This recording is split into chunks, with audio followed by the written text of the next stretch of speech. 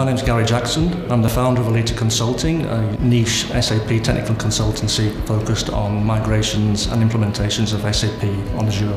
I've been working with Capita for the past 3 years on their S4 implementation into Azure. They were quite used to just doing full system copies, and then they ended up with many copies of production, all of 4 terabytes in size. That process was quite lengthy, it took a lot of time to actually do a system copy, so they needed to look at an option of having leaner systems and making the whole process a little bit more streamlined, if you like. Most definitely saved them time.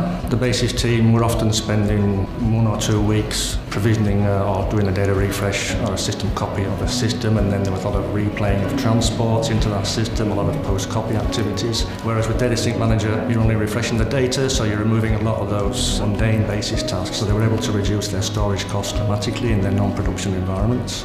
And they were able to spin up additional systems quickly when they moved to the cloud, and then use Data Sync Manager and the System Builder to make that provisioning process slicker, if you like, more streamlined.